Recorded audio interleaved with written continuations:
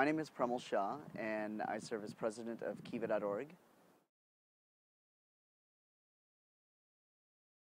One critical piece of doing philanthropy well is engaging the beneficiary in understanding their own ideas for how to improve their life, and seeing how you can partner with them as opposed to prescribe to them.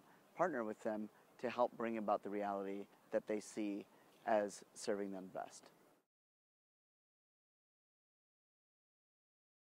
One of the questions that I think is an empowering question to someone receiving the money is really around asking them what they imagine a better future looking like, and really spending time outside of the money, spending time around having them envision kind of all the things that they dream and hope for, as well as the series of inputs, and it might not only be money, that they need to actualize that. It helps basically get the beneficiary, if you will, talking about kind of the full conditions that they witness, because they're in it every day, and oftentimes us as donors or as funders have kind of only a superficial kind of level of knowledge.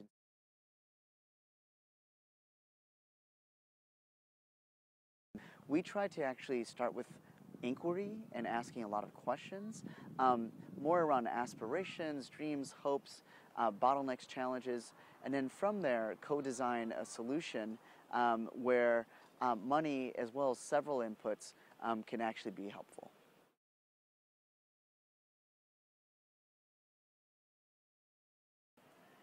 Let me tell you an example of when Kiva really didn't get that right. We launched a pilot called Kiva Zip. It's direct person-to-person lending in Kenya and here in the US over your mobile phone in Kenya, where the money goes right to someone's mobile phone.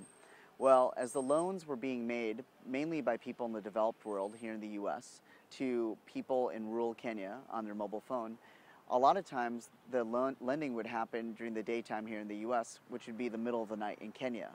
And a lot of the families that were receiving the lending, the loan capital, were getting woken up in the middle of the night with a bunch of SMS messages.